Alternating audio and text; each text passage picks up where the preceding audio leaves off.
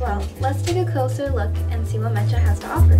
So like the first one is independence, and that's usually within the first month of the semester, so it's really hard because we're getting used to our classes and stuff. Yours was ending our dependence on like different like systems of like oppression, so like heteronormativity, patriarchy, etc., right? And it was more focused on like the LGBTQA queer community within the people of color community. Then we have Dia de los Muertos, which is a month after that, and that one's 2 days, Noche de Ofrendas, and actually Dia de los Muertos, the first night is a more solemn night, right? Because we feel that a lot of like the celebrations of Day of the Dead here in the US emphasize a lot on like the celebration, but not really like the spiritual aspect of it. So that's the first day. It's a day where families and like our members can come and like remember and like share stories about their loved ones that have passed away. So it's like a time of like healing and, you know, self-reflection, which is, it's really beautiful. And then the second day is like the party, right? And so we have like bands, we have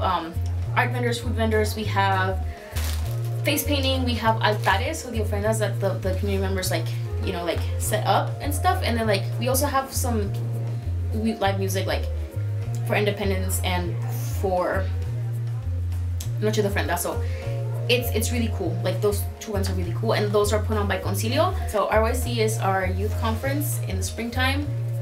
Usually we bring over like 500 students. A lot of them are high school students. We do get some like middle schoolers sometimes, and so we feel that it's really important to like foster this like want of higher education, right? And like not just higher education, but like learning, right? And then like how to empower the youth through education and like through their culture, right? So both cabinet and general body work together, and we put on committees for the events. We have different committees such as publicity, guest speakers, volunteers. It's a whole it's not one person in charge, it's multiple people running things and creating an event just so we can not only better ourselves but also better the community, better students, and it's a good way to network as well.